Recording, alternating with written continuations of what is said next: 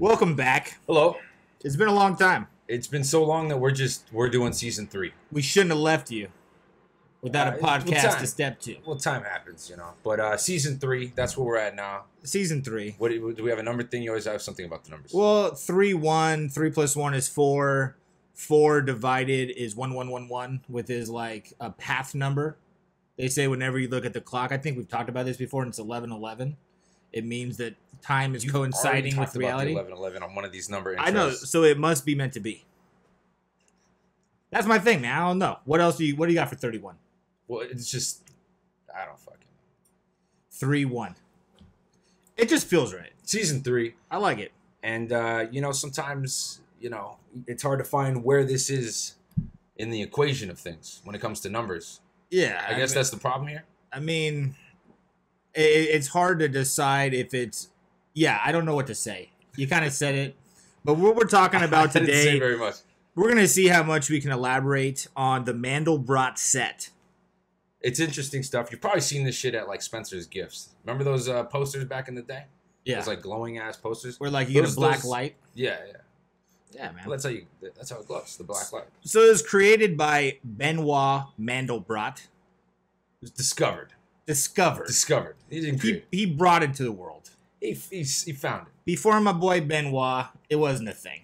Well, you know kind of. I mean? Well, because they used to have equations. That's what made him remember it, because he was hired to do an equation for somebody, and the equation itself reminded him of when he was a child, because he's always been into math, and they used to be called monsters, because they were weird shapes that were developed by math equations.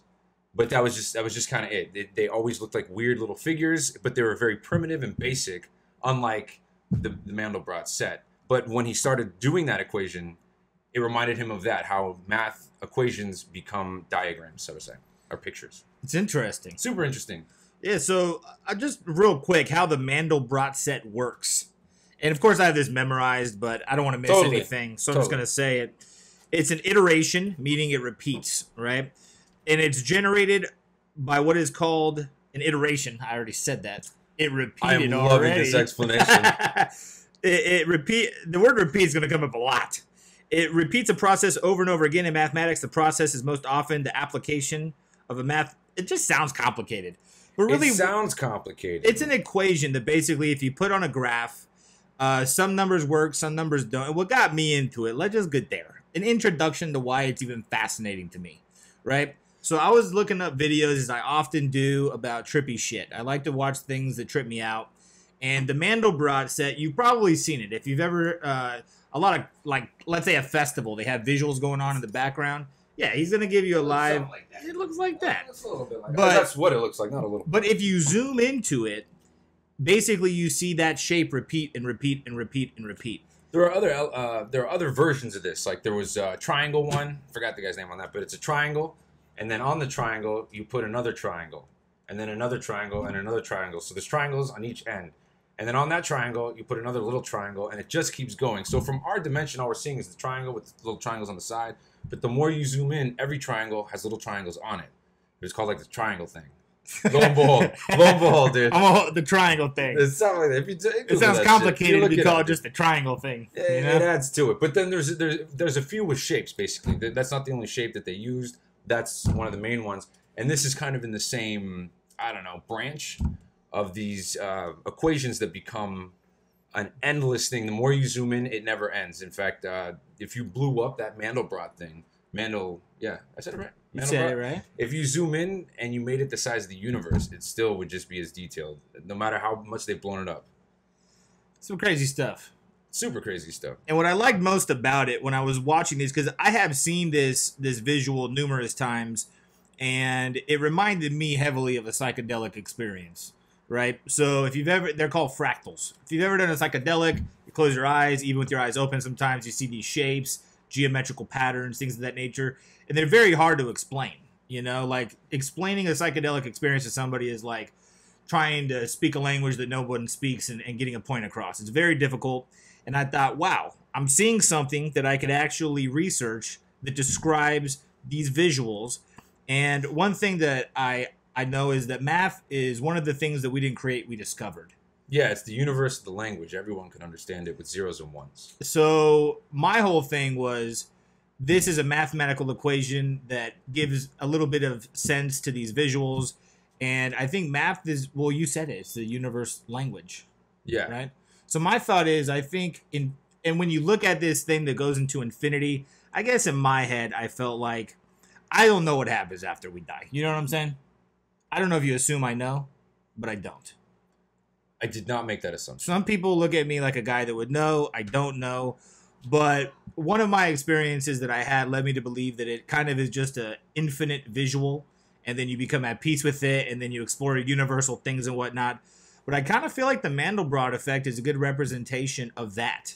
I think if you watch these videos, they can go on for like 10 minutes, and they just infinitely zoom in on the Mandlebrot. And it's intense. Stellar. And for a second there, you get like a little bit of anxiety. It's like, it's not that you want it to end, but is it ever going to end? It doesn't. It doesn't. Mathematically, it's forever. So we should explain what it is if you have a number line, and let's say zeros in the middle, and you could go 1, 2, 3, 4, and so on, and you would go negative 1, 2, 3, all the negatives. So that's your plane of numbers. How we find the Mandlebrot set is there's also, okay, for example, if these are the rational numbers, you need to get complicated numbers and irrational numbers. And the way you do that is, let's say you could have the square root of 9 or something, which is 3. But if you wanted to do the square root of negative 1... You thought of that real quick, bro. You're like a mathematician, dude. Square root of 9, dude. But 16. What? 4.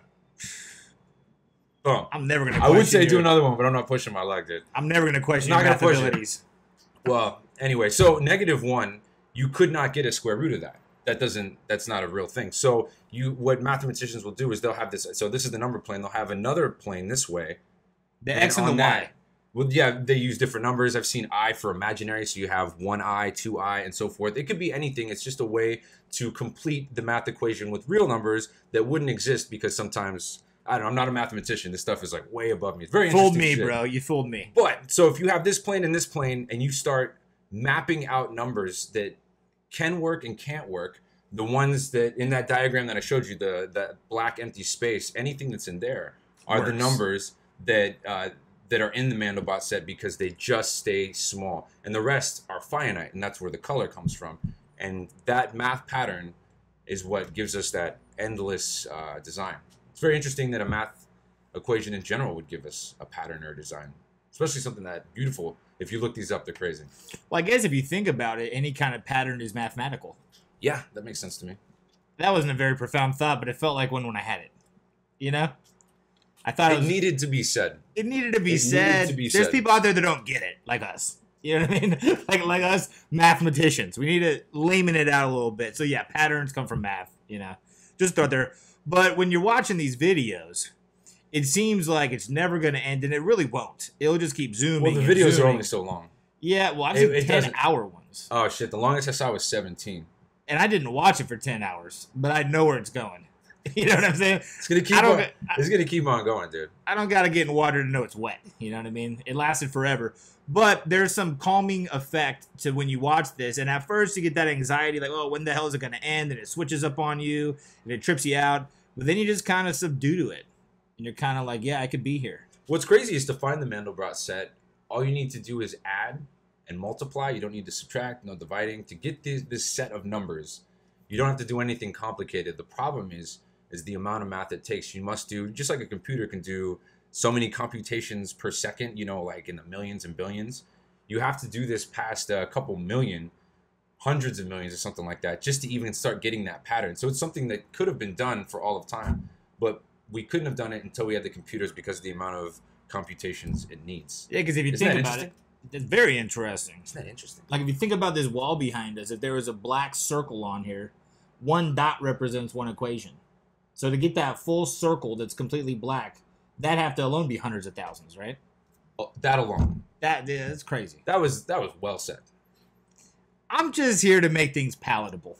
You know, I'm not like you. I don't have all these crazy explanations in my head. The dot on the wall? Dot on the wall. We're all just dots on the wall, dude. It's crazy, though. That stuff is crazy. It kind of is metaphorical for people, you know? I'm listening. Just one of us is a dot. But when we gather together, we become this Mandlebrot equation. Set. and it's infinite. Whoa. Well, up to about 9 billion. Is there 9 billion people in the world right now? Oh yeah, shit. We talked about this too. It's like 6.75 or some shit like that. It's a big difference. It's a huge difference. I mean, I wonder. I'm sure we can find this out, but I wonder how many people there were like 10 years ago. How fast are we growing as people? Shit. In like the 80s or the 90s, there was a statistic that all the people, as many people are. I'm going to say this wrong. As many people as are alive today, existed throughout all of time. Because there were so few people, and you multiply and so forth and so on. So the amount of people that were on Earth, when the statistic came out in like the 90s or the 80s, the amount of people on that planet added up to the amount of people who ever lived on this planet. I don't know now. That was like that's like a 20, 30-year-old statistic. I mean, I wonder how many people there were then. 3 billion, maybe? I'm sure it's a random guess. Who knows? I don't know, 4? Yeah, something like that. I'm going to go with 4. That sounds right. So Benoit Mandlebrot. Dude got a name on him. You know what I mean? It's a cool name. It sounds like he makes cologne or some shit. Like there's some fancy ties. Albert Einstein. You know? Like Benoit, that's slick. Albert? I think Albert? You could probably judge how good at math somebody is based off their name. You know? My name's Jared Yaw. That ain't saying much for math. Yeah, I'm not gonna get too far with it. You know what I'm saying? It's cool though, watching, because you go down the rabbit hole of YouTube and shit, and I started watching more and more videos on this stuff, and then I just started watching people do like math equations that are like far beyond, like binomials. If you know what that shit is, like it's just so fucking far beyond. And I'm watching this, and I just want to know what the fuck they're talking about, and they're just like, oh yeah, of course this means that, and then you start watching more videos. It's crazy the type of videos you see when you look up Mandlebrot. Dude, I always think I'm good at math. Like, one thing that I like to do is, let's say I'm getting gas. You know what I mean? At a gas station. And I buy a water. And the water is $1.09. And I give them $40. And I'm like, I want the rest on number 3. And before they even get their computers out and calculate the number, I'm already like $38.91. I do that at the grocery store. And I feel like a math genius when I do that. But then do you get the result, or do you just feel like a math genius for trying your best? A lot of people will say, "Wow, you're good at math." It's a common response. Like, "Whoa." Okay. I mean, I gave a pretty basic one, but when it's like 39.47, they're like, "Whoa, dude!" Like a genius alert. I don't advertise. You know what I mean? I try it at the supermarket. Sometimes I'm right, sometimes I'm wrong. I think most people do. Comment on it. Yeah, comment. Do you do that shit? Yeah, but when it comes to math, I thought I was a prodigy. I thought I was like a savant with math. When I was younger, yeah. Okay. Why not? I was like, math is my thing. That's what's up. Like, I used to have a bunch of quarters in my pocket, and I'll count it all day. That was like when I was younger, I'd always be jiggling change in my pocket. Nothing really to do with math. That's dancing on the line. You know what I mean? I would basically be promoting my wealth. You know what I'm saying? I had a neighbor that I would take dollar bills over to his house, and he would swap me out for quarters. That's what's up. So I don't know. I had Pogs. Dude. Did you have Pogs? Pog story. Pog story alert. Yeah, man. I got a rough patch in my life, actually, when it comes to Pogs. Brought up Pogs and we got a rush. Okay. I think Pogs, first of all, I would be down to bring Pogs back. I bet you if we went on Amazon, they got to be there. It promotes gambling. I'm sure you could buy Pogs. A little bit. It promotes gambling. Remember they came. I remember I got Del Taco when I was like a super little kid, and the Pogs were the toy. How do you define super little kid? What is like the age range for a super little kid? I don't know. Like, what is that, 5? It's a super little kid. Okay. I was worried. I was like, damn, I'm getting called out on this. I think 5. It's a lot of, a little kid would be like 8. A super little kid. No, that's a kid. I think if you're 8, you're a kid. This fucking kid. He's 8. Yeah. In Boston, they call each other kid. Yeah, no, I got that. They're like 30. What's up, kid? What's up, kid? What's up, son? East Coast, they got some cool stuff. I love slang. Ain't no one calling each other dad, though. What's up, Pops? That's true. People do use Pops. So when it comes to Pogs, so what I was going to get at, let me finish the math thing first. Wait. Math, then Pogs. You know what I mean? More? Well, yeah. I had a little bit. I didn't even get to what I was trying to say about the math because I got super caught up in my neighbor that probably ripped me off in change. You know what I'm saying? Probably. He was a good dude. Who knows? Well, but. Okay. I was just saying, why is he ripping you off if you think he's a good dude? Did he do something once? I don't know, man. I don't remember much of my childhood, dude. But this is dark. You have. This you have? The This Pogs? Okay. I remember, well, math first, then Pogs. Pogs Yes, is math vivid. Actually, it's a fun story. So when it comes to math, though, I thought I was like a genius, dude. I was like acing all my tests. When it comes to add, subtract, multiply, divide, I totally got it. Then when it came time in high school, 10th grade came along and geometry happened. And they started doing shapes, letters. And my mind was like, what the fuck is this, dude? I straight got a D. And I went to like my counselor who was trying to help me out. They're like, look, you don't really need to take geometry, but I highly recommend you just take an elective. Maybe art instead of math so you don't fail. Because I said, should I retake it? He's like, probably not. Okay. He didn't have a lot of faith in my geometry skills. So up until the 10th grade, like adding, subtracting, killing it in math. If you asked me what I was 10th good grade, at this in counselor life, just shook you down? if you asked me what are you good at in 9th grade, I've been like math. That's my thing. After 10th grade, it shattered me, dude. I was like, I am not good at math. There's motherfuckers entering calculus. I don't even know what that is. You know what I'm saying? But my whole thought was, where in my life am I ever going to need to know calculus? You know? I think every kid thinks that, unless you have a call We're for not numbers. kids anymore, especially not super little kids. So now that we're adults, I see what you did there. I would say we're adults. Where in your life do you see calculus fitting into your to the equation of your life? I think that's different. It's just like you don't need to work out. It doesn't have to be in there. But it's good to build the muscle. And the mind is an amazing muscle. So, I mean, I wish I knew how to do all that stuff. Because I like puzzles, brain games, and shit like that. I think that's good for your mind. But have you ever been in a situation But math, no. where you thought, fuck, dude, I needed to know calculus for this? Well, we wouldn't have our phones without it, these microphones. I think that it's very important. I think more people should try their best to have an interest in it. But I do think that I thought the same thing when I was a kid. Yeah, so you know what? Don't think like that. If you're a kid, don't think like that. That's bullshit. It's not beneficial to think like that. It's bullshit, kid. Because my whole thing was, unless you want to be a math teacher, who the hell needs to know this shit? I'm wrong, though. You're right. How could we be doing this without someone that actually paid attention to calculus? Back to Pogs. So when I was younger... Wait, are we done? Mandlebrot? This is all extras. It might slide back into conversation. Let's see what happens. To be honest, man, your knowledge of the Mandlebrot, it was incredible. If you want to keep elaborating on it, I feel bad because I'm the one that brought it to your attention, and I don't even know that much about it. Besides, well, it looks trippy, dude. You know, like it looks like acid. That was the text. Let's do Mandlebrot. Shit looks like an acid trip, bro. Yeah, I mean, that was pretty much the extent of my thought. Let's see. Thinking about how to create an infinite 30-minute long conversation on it didn't cross my mind necessarily. Infinite 30-minute. It's like a band. That's definitely 30 seconds to Mars, dude.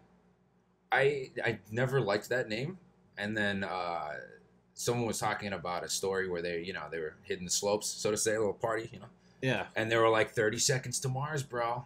And I was like, changed my whole dynamic on the name. I used to think it was a terrible name, but it's actually kind of cool name now.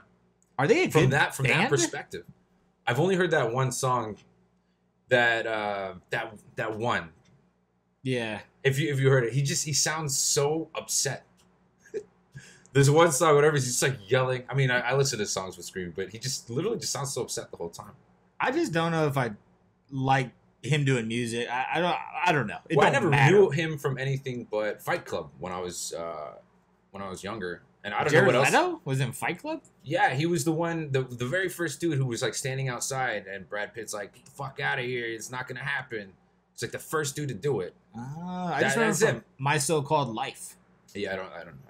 It was an MTV show. It was around like Daria. That's what's up. I remember Daria. Like 8:30 would be Daria. 9 o'clock would be My So-Called Life. I thought you didn't have all the specifics. 10 o'clock, Beavis and Butthead, bro. Well, I thought Daria and Beavis and Butthead they were closer. I did not know that MTV, VH1, and Nickelodeon are all basically the same company. Well, I mean, these companies all have parent companies. Viacom now owns it. We're getting super far away, though, from the Pog story. I do still have the Pog story in the back pocket, man. This ain't going nowhere. Okay. So when I was do the Pog. So when I was younger, Pogs, basically, for you guys that don't know about Pogs, and it's sad that we live in a time where people don't know about Pogs. It was a short fad. I can imagine most people don't know about Pogs. Yeah, I would say. Do you guys know about Pogs? It was No. It was Okay. pre-hacky sack, post Ninja Turtles. You know what I'm saying? Like, as far as my life Hacky goes, sack's been around forever. I dude. know, but like, it has its jumps. It spikes again where a lot of people use it. yeah, it was Ninja like Turtles. Did you know that came from a comic book? Like a dark underground comic book? yeah, I did not know that. I saw that recently. Toys that So yeah, I didn't know that. made us who we are. That show's cool. I love those types of shows because it's not just you're learning about the thing, but it branches. You learn so much useless knowledge, but it's cool. Did you watch the Mighty Morphin Power Ranger one? I did, but I did know that. I didn't know that it was the Power Rangers was like a show from the '70s in Japan that had been around forever. Yeah, I didn't know it took that roller coaster. It's called like Sentai or something like that. Yeah, something like that. And they were called the original Power Rangers. Yeah, It was something. Right there. But the guy that actually wrote and sung the Ninja Turtles theme song Yeah, is the dude that made the Big Bang. they had a ton of other shows too. He's like a Yeah. big name, but yeah, he's singing it too. Yeah, The Turtles in a Half Shell. That's Turtle so Power. So, Pogs. Crazy. So, when I was younger, post Ninja Turtles, pre Hacky Sack, I got Pogs and I got super into it. I don't like the post pre with the hacky sack. I'm just putting that in there. Do the story. I just don't. I don't think. I just have hacky to put, sack. I have to, like, it helps me remember It's the things more. '90s. It was the '90s. It was the It 90s. was the early '90s. You know, so Pogs are essentially, the way that they came to fruition is underneath a gallon of milk cap, there's like a little round circular piece of paper that's like cardboard-ish. Mhm. And in Hawaii, people would take these, they would draw on one side like an X or something like that. That would say heads or tails. They'd stack them, and then they would use quarters to try to flip them over. And if you flipped over, let's say me and you, we got I mean, dude, I had a tournament mat for Pogs. That's going beyond the normal. I had a tournament mat. I had a lot of different. So there was Pogs, and then the quarter would later turn out to be the Slammer. Yeah. Dude, I had Slammers. I mean, it doesn't seem like a Slammer lot right for now, days? but like $7, dude, for a Slammer. That's a lot of money. It was crazy. So many stories. I'm getting flooded with Pog stories right now, dude. Pog memories. I shouldn't have said the post pre. It really fucked my head up. But so basically, Okay. though that's what Pogs are for people that aren't familiar. And so when I was younger, I got super into it. And there was a kid down the street. Me and him would play Pogs all the time. And there's two ways to play Pogs: for fun or for keeps. For keeps, yeah. You playing for keeps? That's We serious. usually play for keeps. Yeah, you got to play for keeps. You know, that's like having a gunfight with BB guns playing for fun. It don't make sense. You know what I mean? That was dark. It don't matter though. A So little bit. it got to the point where I took all this kid's Pogs because I had a technique. You know what I'm saying? And I had a $7 Slammer. So it was a bodyguard one. Probably that $7 slammer. It looked like the sprocket from a bike. Okay. It was pretty cool. I don't know if you ever had one of those, but I had a couple and it was pretty rad. So they had Street Fighter Pogs back in the day, and they were expensive. They had dude. everything Pogs. They had Del Taco Pogs. Del Taco, but this specifically That's were. a punk band name. Del Huh. Taco Pogs. I like it. That's mine. Don't take it, dudes. Don't take it. So my buddy had some holographic Street Fighter Pogs that he just got for his birthday. Came to the pad, played That's for cool, keeps, became my holographic Street Fighter Pogs, and his mom literally came over and made me give him back. That's cold. That's not even the story though. Oh man. I know you were hoping that was it. I So mean, that's there's a good comic book store about a mile away from my house growing up, right? So I used to go there all the time, and I would check out the new Pogs, the new Slammers that they had. And I don't like bringing this up. It kind of puts me in a dark place, but I stole a lot of Pogs Okay. and Slammers. What I would do is I would say, Did you pay for that $7 slammer, or did you steal that one too? I don't think I ever paid for a Slammer. I was just giving you a reference of how expensive these things were getting. You know what I mean? So Why just stop there? Wha- then? once Why you- didn't you get like a $12 slammer? because I probably did. But once you got, well, if you you're- died, dude. you know how in Vegas there's the penny slots where the common Yeah. folk practice losing their money? Sure. So there's also the high limit room where I've only been in once, lost $50, not my thing. You know what I'm saying? But if you want a high limit Pog, you're playing with Slammers, dude. Not the Pogs, you play with slammers as opposed to Pogs, and you play for keeps. So once I acquired a couple slammers, of course, not only did I steal them, but I won them. So I like, you know those mini M&M tubes? You probably had one of those, right? Yeah. That you kept your Pogs in. I had several of them full of slammers. You know, like I'm getting giddy thinking about it, dude. This is a fun time. This shit went far. This shit is went getting way deep. further than I thought it would. It's getting deep, bro. So I'll go to this comic book store, and I would say, hey, let me check out this stack of slammers. You know what I mean? Let me just look at them. And I would turn around and I would look at them, and I'd find one that they only had one of, and I thought, well, there's no way they're gonna know if this is gone. I don't know what the frame of like my logic was, but I would just keep it in my hand. I was, oh, here's the slammers back, and then put it in my pocket. And I would do this on like a daily basis. You know, robbing them blind, dude. It wasn't even about the Pogs anymore if you're doing it on a daily basis. No, because then I had a buddy. Because I was in like... Did you move from like, you know, like you moved from slammers up to like baseball cards, up to comics, you know? It's like a gateway. It's a gateway theft. Well, it's hard to steal a comic. I mean, but a Pog fits in the palm of your hand. I mean... Do you know what I'm saying? So what I'm getting at is... What we got here, man? We got a listener. So... I would steal these slammers, and then I had a buddy, right? I went to Catholic school. I was like in 3rd, 4th grade. He was in 7th, 8th grade. Okay. So basically, I'd go there, and he would sell them, and we'd split profits. He would sell them to the higher-up classmen, because I would get pretty exclusive slammers, bro. I mean, this is... Slammer exclusivity? Like, people knew me as... Well, they probably knew him. But they didn't know I was the guy behind the guy. So you had slammer exclusivity I was like and connections? The Pog cartel, you know what I mean? Pog the slammer... The slortel. I had all these slammers, so every day we'd meet up, and they'd be like, "Oh, what you got today, bro?" I'm like, "Oh, dude, I got the body glove. I got the Wolverine." Way deeper than just I have a Pog story. Dude, you had like a Pog empire. Yes, but what happened to all these Pogs? Is there a downfall? Yeah. So did you get slammed eventually after the commercial break? You know what I'm saying? But no. So yeah, there was definitely ups and downs in my Pog world, but so I would steal them religiously, and I would go to school. From a little bit to like no. Then I would sell them at school. That's really funny. You know, I probably had one with the Mandlebrot on it. That's how it ties in. So I would sell them at school, and I would keep them because you'd play at school. And at one point, actually, they outlawed it in schools. They're like, nah, we don't want kids playing. Remember for they keeps. did that with yo-yos too? No yo-yos. Yo-yos are dangerous though, bro. On the wrong hands. I've seen motherfuckers knock themselves out. Sorry, bro, I've actually never seen anybody knock themselves out with a yo-yo, but I'm sure it's happened. And you can probably knock out other people with a yo-yo. Well, they had, like, at one school, they had an assembly. This dude came with yo-yos doing all the tricks and shit. I was in 3rd grade. And, I don't know, he just went from school to school selling these, I guess. And I don't know why this school thought this was okay. But, so this dude does, like, a demonstration, walking the dog and all that shit. And then every kid obviously is buying a yo-yo now. The birdcage? So, dude, he did this, isn't it the swinging baby thing? I always knew it as bird in a cage. Okay. It sounds like we're talking about the same thing anyway. And so here's the deal.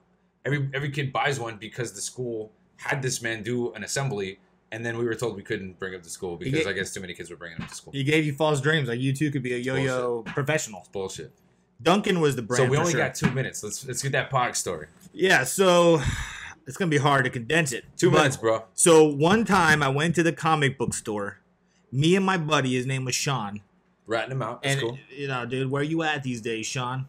So I was stealing Pogs, of course. I had a couple. And then we walked out of the comic book store, and maybe like 10 steps later, I hear, wee, wee, wee. I was like, what the fuck is that? Baby? Or is it the cops? Nah, dude, it's the alarm going off because some kid ratted me out that saw me swooping on Pogs. Some random kid? I don't What's fucking up with know. that, dude?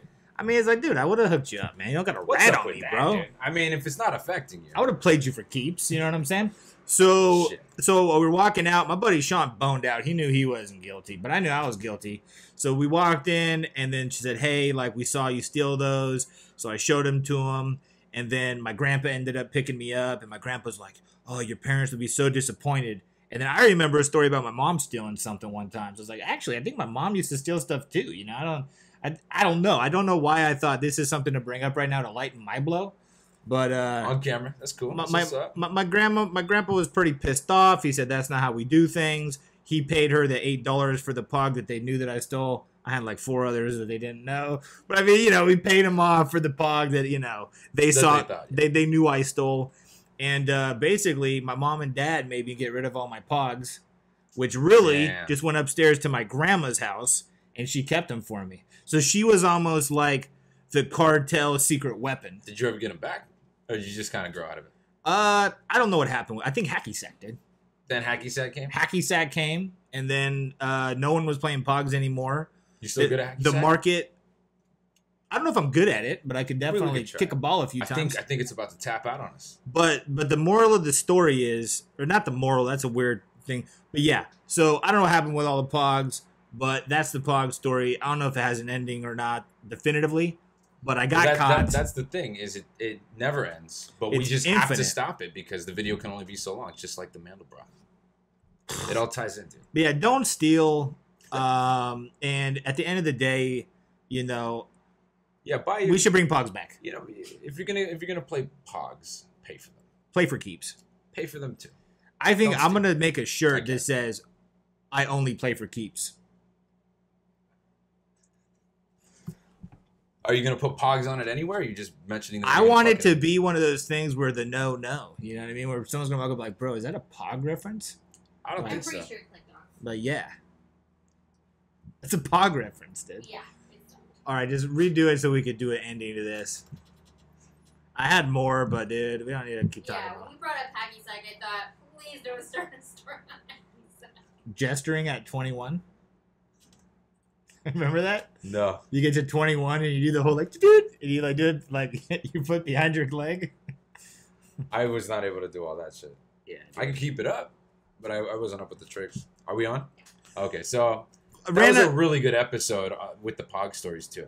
So, Mandlebrot, we got Pogs, a little bit of Ninja Turtle, Power Ranger. Not count the Turtles. It's in there. That was like 12 seconds. For SEO purposes, we might as well. It's a Ninja Turtle episode, too. You know what I mean? But, yeah, so... I would be pissed if I clicked on it because of that. Like, clickbait, thinking that there's some Ninja Turtle talk. And then going through it, that's it. It's just that, like, little... Hey, did you know it was a comic book? I did. Oh, okay. Let me move on. Bro, you'll never hear the... We mentioned it, bro. It was it's mentioned. In the title now. So, yeah, basically, I might make a shirt that says I play for keeps. Now you guys know what the shirt would be about. I super think cool. The camera clicked off during that part, play for keeps. That's what... Did it? It might have. Well, I mean, it was off when she went to turn off the camera. The initial Pog story? Well, I mean, at the end when you were talking about the shirt, I don't think that made it on film. But, hey...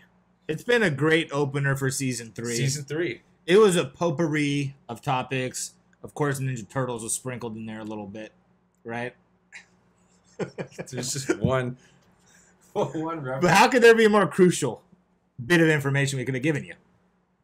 It tied it up. It was the bow on the Mandlebrot conversation. So anyway, we appreciate you stopping by, and we'll see you on the next episode. Boom.